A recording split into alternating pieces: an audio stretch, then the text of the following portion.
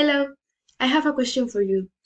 Have you ever felt nervous before speaking in front of a group of people? And also, do you wonder how can you engage your audience and make a memorable speech?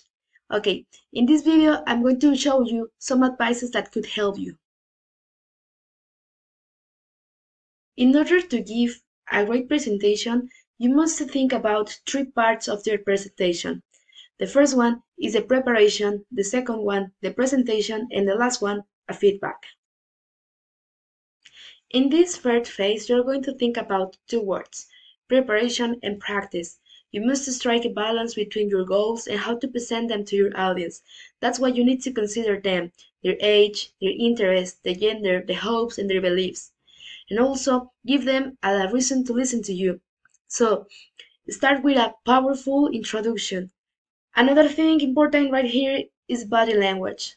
It's not only of what you are talking about them, it's also about your body language says. That's why I'm gonna give you some advices with the body language. The first of it is a power pose.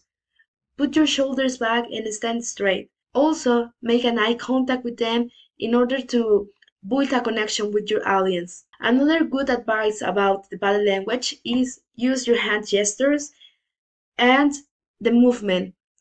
As presented in the images right here, you can also use your stage and not stay only in one place. And last but not least, breathe. Inhale and exhale. It also helps you with the nerves. In the presentation part, you are going to use the advices I already told you, but also it's important to use a simple and clear vocabulary to engage the audience, and don't forget the question and answer part.